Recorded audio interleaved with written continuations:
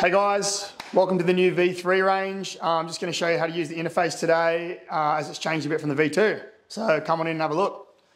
Once your battery isolator is turned on, we use our 3 buttons to activate and navigate through the screen. We have power, up and down. So to turn the bike on, a couple of seconds on the power button and the bike starts up and takes us to our home page. Once the bike's on, we get our daytime running light and our brake lights. We just saw the automatic light function work as we're in a bit of a dimly lit room.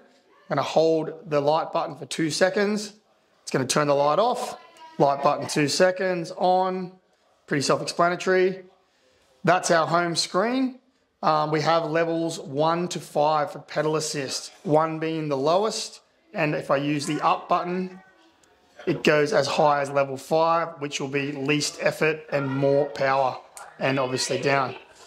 Now to enter the settings page, you simply hold the up and down buttons for 2 seconds together.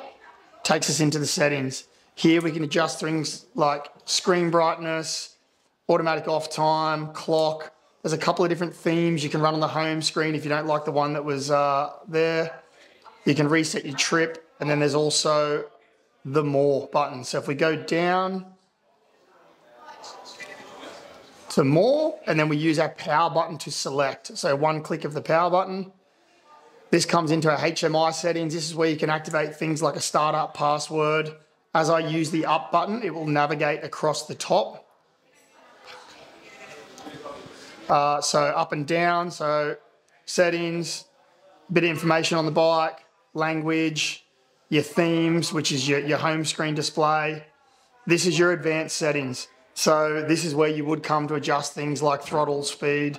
If I use the power button to select on here, it's asking me for my password.